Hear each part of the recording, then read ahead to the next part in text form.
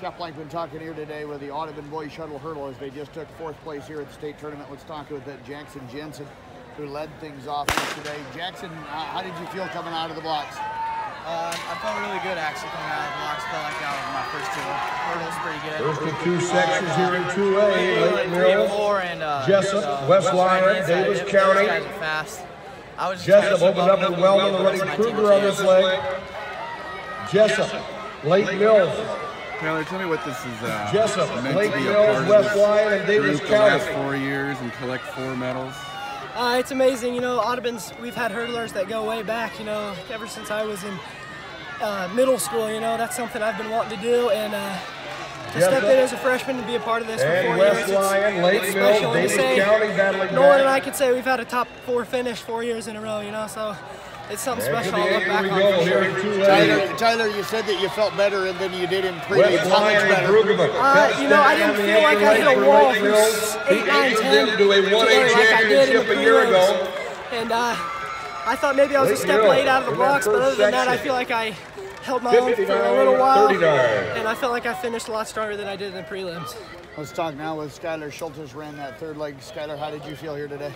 Well, today I felt like I got out of the blocks off the break a lot better than I did in prelims. And then once I got out, I got in a rhythm, and I could see the guy on the inside ahead of me, and I was just going to catch him. How clean a race did you have? It was one of my better of the year. Didn't clip any hurdles, and my steps were pretty consistent throughout, and I just got in a good rhythm. I know you guys asked if there was anybody that got, you know, yellow flagged in here. How much does that weigh on your guys' mind with as many yellows as we've had this year? I mean, we were coming into today, we were discussing with each other how slow we were getting out of the break. So we said push it a little bit, but make sure we're safe and don't get ourselves a yellow flag. All right, Nolan Smith ran that anchor leg. Nolan looked strong today. I think that's the strongest I've seen you look. How'd you feel? That one felt better than it has all year, obviously.